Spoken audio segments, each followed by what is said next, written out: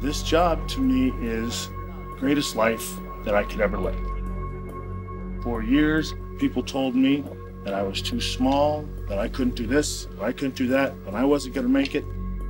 And I've shoved it in everybody's face. No time out for this, man. I realized I can't be popular with everybody all of the time. So in the meantime, I'm gonna be popular with me, and I'm gonna be the best.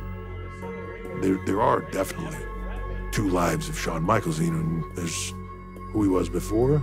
You will not ever, in your lives, see a man more charismatic, more flamboyant, or more talented than the Heartbreak Kid, Shawn Michaels. The greatest in-ring performer of all time. Being a prick comes naturally, Shawn.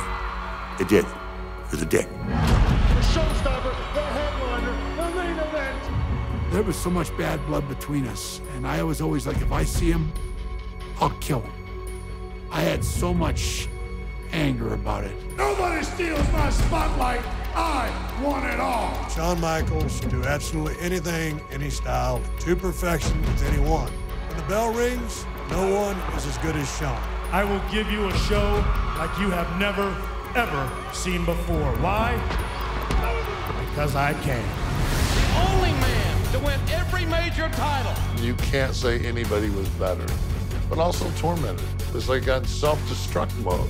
I just knew that he didn't love himself. There was something in him that he despised. If you're taking pain pills at 12 in the afternoon, belligerent, falling down, staggering, everything that you have in your life is this, and it's all going away. On more than one occasion, I really wanted to beat the hell out of Shawn. But I knew there was a good man behind all this other crap.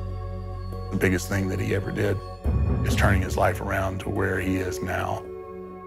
And so, yep, there are two lives there, but there's one Shawn Michaels. An A&E original biography, Shawn Michaels, Sunday at 8 on A&E.